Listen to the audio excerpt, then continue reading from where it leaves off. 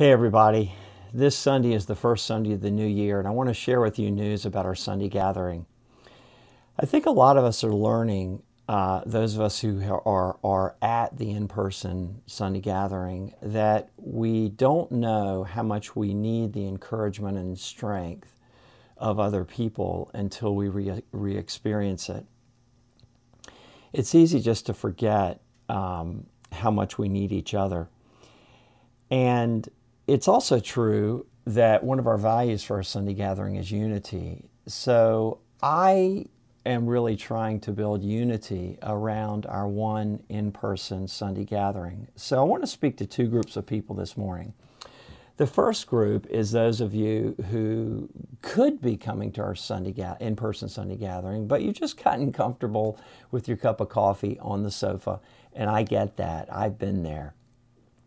But for those of you that maybe could be coming to our in-person Sunday gathering, let me just encourage you to do that.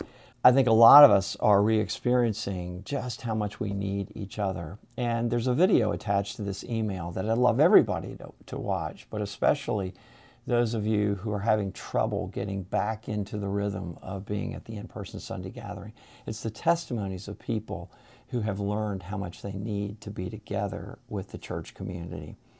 So the second group of people is those of you in a vulnerable population group, or you have a legitimate concern about you or your family being with other people until a vaccine. And for the second group, we're announcing an alternative. Beginning this Sunday, we're going to have a drive-in church option for our in-person Sunday gathering. And what this means is that you can come to the in-person gathering and stay in your car, never leave your car, and have all the safety of just being in the safety of your car. We'll have a section of the gravel parking lot close to the pavilion marked Drive-In Church Zone. And you can nose your car into the parking lot facing the pavilion, and you can see all the people up front leading the service, and you can see the other people in their lawn chairs at the service.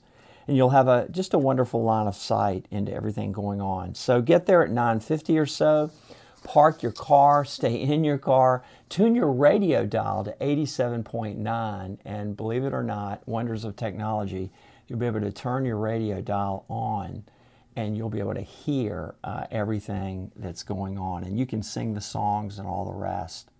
And by the way, if you are there at the in-person gathering and you see somebody that you love seeing in their cars, just smile and wave at them. And you can talk to them later in the afternoon on the phone.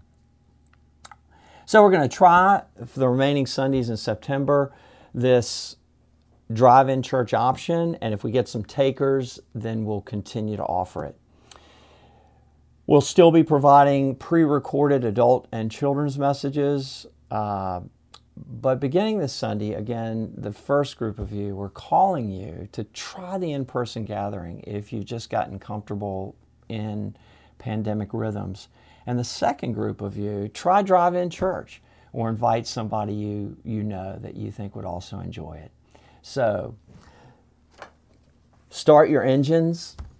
I'm putting my driving hat on, announcing this week, drive-in church. Thanks, everybody, and look forward to the start of the fall with all of you.